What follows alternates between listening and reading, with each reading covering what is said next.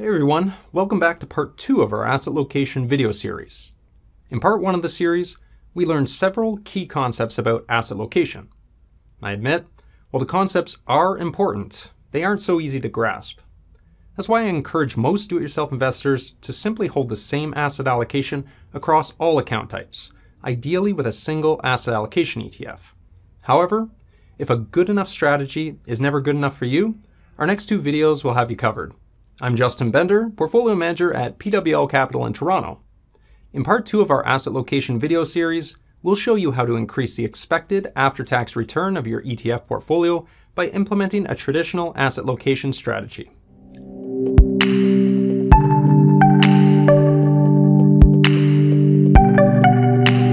Before we continue with part 2 of our asset location video series, let's take a moment to review the key concepts we covered in part 1. You're going to need them to make sense of the next steps. First off, the taxable government portion of your RSP and any growth on this amount never really accrues to you, the investor. It's simply along for the investment ride. Accordingly, the after-tax portion of your RSP acts more like a TFSA. Second, it's your portfolio's after-tax asset allocation, not your before-tax asset mix, that drives your future after-tax portfolio returns. And third, if you prioritize stocks in your RSP, this will make your portfolio's after-tax asset allocation more conservative, since, from an after-tax perspective, you have less invested in stocks than you might think. Likewise, if you prioritize bonds in your RSP, this will make your portfolio's after-tax asset allocation more aggressive, because after tax, you have less invested in bonds than you might think. Although prioritizing bonds in your RSP will make your after-tax asset allocation inherently more aggressive, which will in turn increase the expected after-tax return of your portfolio, it's important to note this is no free lunch. Even though you may not realize it, you're taking more equity risk from an after-tax perspective. So the higher expected after-tax return of this strategy is your compensation for this additional risk. With that said, this strategy is still a very popular approach to managing a portfolio's asset location. In this traditional asset location strategy, an investor would first choose a before-tax target asset allocation for their overall portfolio, like 60% stocks and 40% bonds. They would then allocate stocks to their TFSA first, non-registered accounts next, and their RSP last. Sorting out the various allocations and locations can get a little messy, so that's why we've called it our Ludicrous asset location strategy. And by the way, if you also have corporate investment accounts, the Ludicrous asset location order for stocks would be TFSA first, personal non-registered accounts second, corporate non-registered accounts third, and RSP last. In the following asset location examples, we'll compare the after-tax results of our Ludicrous portfolio to a light version using the Vanguard Balanced ETF portfolio with ticker symbol VBAL for this purpose. VBAL allocates 60% of its portfolio to stocks and 40% to bonds. So let's start by building out our Ludicrous asset location strategy. First, we'll create a 3 ETF clone of VBAL by separating its underlying stock and bond components. As a proxy for VBAL's stock allocation, we'll hold the Vanguard All Equity ETF portfolio with ticker symbol VEQT. For its bond allocation, we'll hold a combination of the Vanguard Canadian Aggregate Bond Index ETF with ticker symbol VAB and the Vanguard Global Aggregate Bond Index ETF CAD Hedged with ticker symbol VGAB. By combining these 3 ETFs in the correct weights, we'll have identical exposure to VBAL, but with a bit more flexibility so we can locate our individual stock and bond ETFs in different accounts. For both our light and Ludicrous strategies, our total before-tax portfolio value will be $1 million, split between a $100,000 TFSA, $500,000 non-registered accounts, and a $400,000 RSP. Since our before-tax target asset mix is 60% stocks and 40% bonds, we'll want to allocate $600,000 of the total portfolio to stocks and $400,000 of the total portfolio to bonds for both strategies. In our light asset location strategy, we'll automatically be invested in the same 60% stock, 40% bond asset mix in each account without breaking a sweat.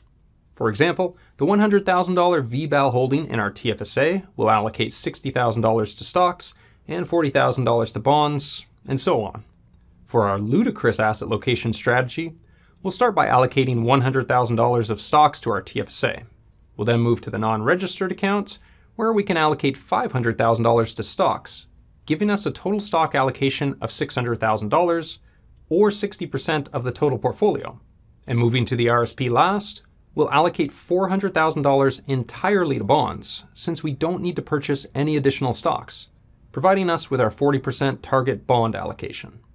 Now, as we learned in part 1 of our asset location video series, the taxable portion of your RSP, and any growth on this amount, is effectively owned by the government. So if we assume a 50% effective tax rate on our RSP withdrawals, the $400,000 before tax RSPs are only worth $200,000 after tax. And if we adjust our asset class figures to account for this, we find our total portfolio value is only worth $800,000 from an after-tax perspective. This doesn't impact the after-tax asset allocation of our light asset location strategy. It remains at 60% stocks and 40% bonds. But it does make our Ludicrous asset location strategy more aggressive, with stocks now making up $600,000 of an $800,000 after-tax portfolio.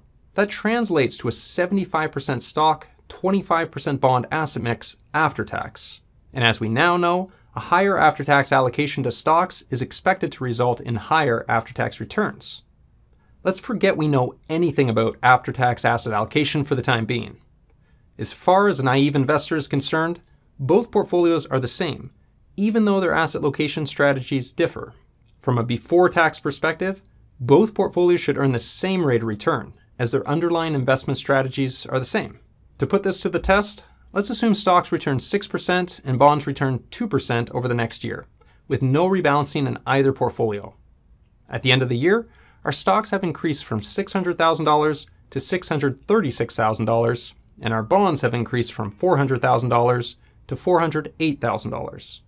From a total portfolio perspective, both strategies would have grown to the same before-tax portfolio value of $1,044,000 and yielded the same before-tax return of 4.4%. Investors in either strategy would be indifferent between the two outcomes, at least before taxes are considered.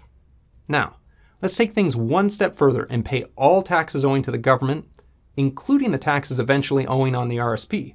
We'll assume a 50% effective tax rate on all taxable income, and we'll also assume stocks have a fully taxable dividend yield of 2%, and the remaining 4% of the stock return will be taxed at a capital gain with a 50% inclusion rate. The 2% bond return will also be fully taxable as income, along with the entire market value of the RSP on deregistration. After paying all taxes owing at the end of our 1-year period, we find the Ludicrous asset location strategy outperformed the light asset location strategy by 0.3% after tax.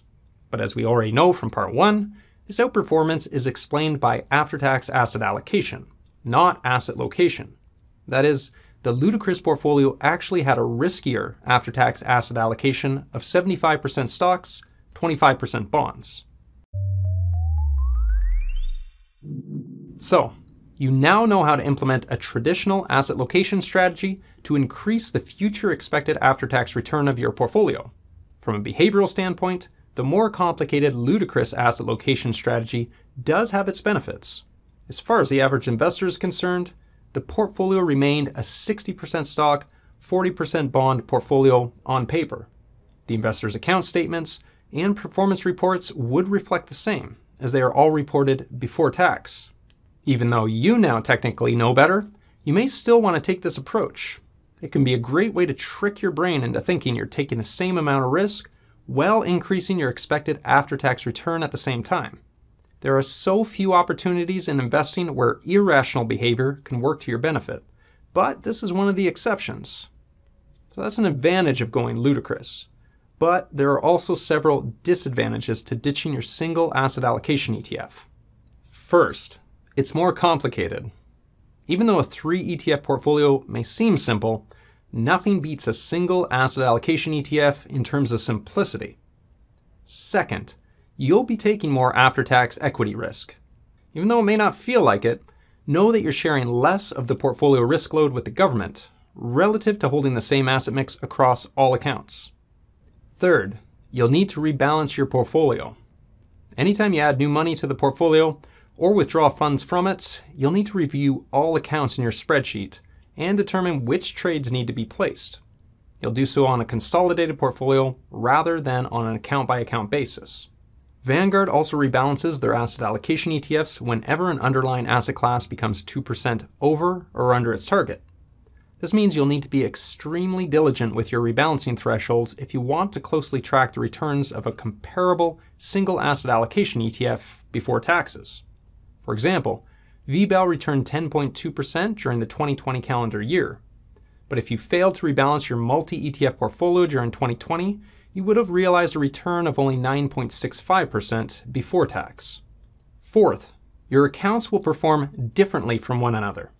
During bull markets, you might be asking yourself why your bond-heavy RSP is doing so poorly. And during bear markets, you'll wonder why your TFSA and taxable accounts are underperforming your RSP. In other words, if you tend to view the performance of your accounts in isolation, you may want to stick with an asset allocation ETF. And finally, expect more capital gains. If you can't keep your portfolio in balance by injecting new cash into it when needed, you may need to instead rebalance periodically by selling equities in your taxable account, realizing capital gains in the process. If these disadvantages don't intimidate you, perhaps a Ludicrous asset location strategy could make sense for your portfolio. But what if you wanted to pursue higher expected returns specifically from your asset location decisions and not just from taking on more after-tax equity risk? Coming up in part 3 of our asset location series, we'll look at a more modern take on asset location. Make sure you subscribe to the channel to receive notifications as new videos are released, and thanks again for tuning in. I'm Justin Bender of PWL, and this is the Canadian Portfolio Manager YouTube channel. See you next time.